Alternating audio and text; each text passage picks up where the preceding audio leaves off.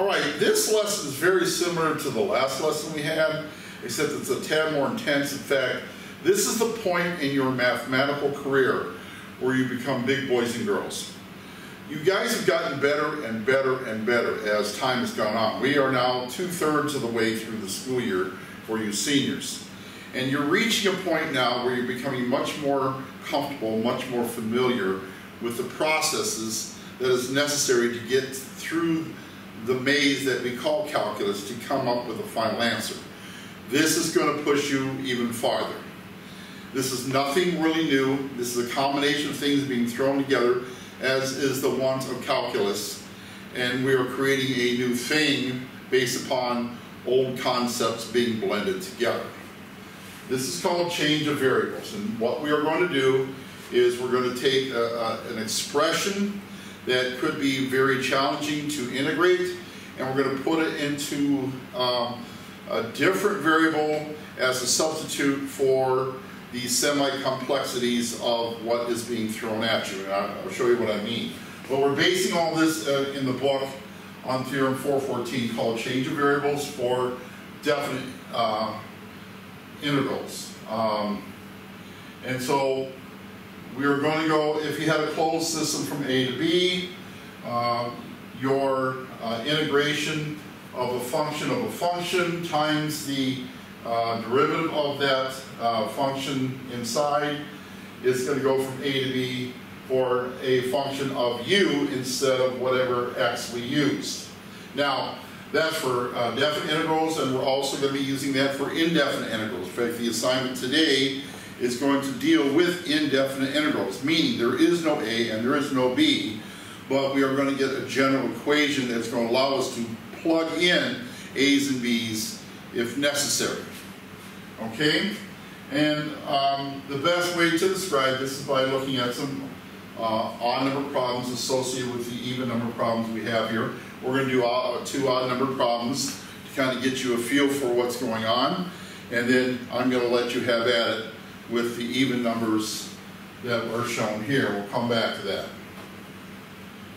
Problem number 63.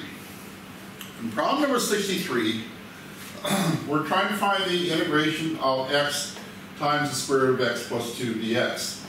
Life would be a lot easier if we can get rid of this x plus 2 and replace it with a variable u.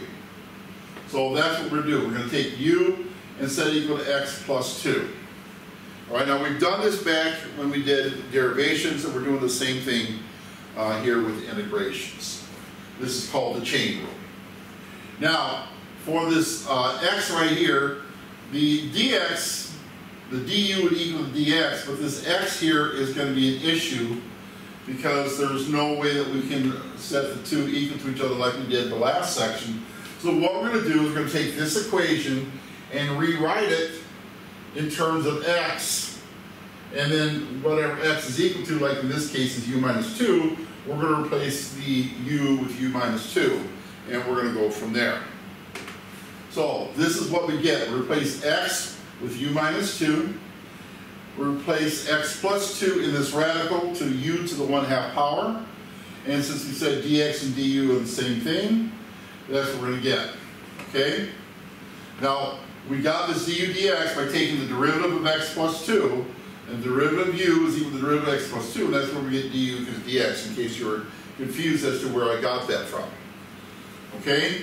Now, next we're going to do here is we're going to distribute the u to the 1/2 power across both of these, and this gives us the u to the 3/2 minus 2u to the 1/2. And we still have the du that is going to multiply both of these in theory. Then we go ahead and integrate that. And again, as integration asks us to do, if you increase by 1, because it's the antiderivative, then you're going to divide by the new denominator 5/2. Same thing here, 1/2 plus 1 is 3/2, and then we divide that by the new denominator 3/2. And so we get this ugliness plus c. And everything's going to be plus c from now on, because again, we're dealing with indefinite derivatives. And if this was a definite derivative, we wouldn't even worry about the c because they would cancel out in both situations. And then we just subtract the values of a to b. But that's not what we're doing here. So this is all mathematical manipulation at this point, okay? So if you divide by 5/2, it's multiplied by 2/5, so that's where we get that from. Flip that, and 2 times -2 is -4, so -4u 3/2 over 3 plus c. All right, then at this point, this has gotten me through that, and now at this point I'm going to substitute x plus 2 for u. Now, you don't have to do this at this point. If you want to go ahead and stick with this and take this u situation all the way to its end point, and then plug in x plus 2, you're still going to have steps of deriving x, of manipulating x plus 2. It doesn't really make any difference. You're going to end up with the answer at some point. So you can kind of experiment with that if you so desire. Regardless, lowest common denominator, because we're subtracting fractions, is 15. And so when we do that, we take 5 goes into 15 3 times. 3 times 2 is 6. 3 goes into 15 5 times. 5 times -4 is -20 plus c. At this point now, we look for common factors to take out. These are both even numbers, so we know at least a 2 will be taken out. In fact, that's all that will be taken out as a 2. We see that we have 5/2 x plus 2's here and 3/2 x plus 2 here. So we factor out x plus 2 to the 3/2. And then go ahead and divide this into each term. This 2 times x plus 2 to the 3/2 into each term, and the result is placed over here. So if we have 2 goes into 6 3 times, and x plus 2 to the 3/2 goes into x plus 2 to the 5/2, well, when you divide like bases, you subtract exponents. 5/2 minus 3/2 is 1. So this is technically 3 times x plus 2 to the first power. Do the same thing over here. We take 2 goes into -20, -10 times, and x plus 2 to the 3/2 goes into x plus 2 to the 3/2 1 time. So this is just minus 10 or -10, depending on how you want to look at it. The denominator is still 15. So now we distribute the 3 across this parenthesis here. Gives us 3x plus 6. Everything else stays the same. And then we combine like terms here, which is 6 and -10, and that gives us 3x minus 4. And that is your integration for that particular function.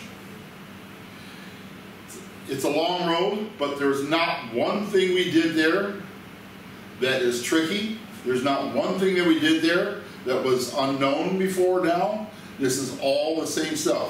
Even the chain rule, which we dealt with back when in derivation, is being used again in terms of integration. No difference at all. And so your involvement as a math student should be able to handle this. If not, redo this on your own. See how you can come up with it. See where you are messing up in the steps going on here, and that'll be a red flag for you to look out for that in the problems. Let's do another.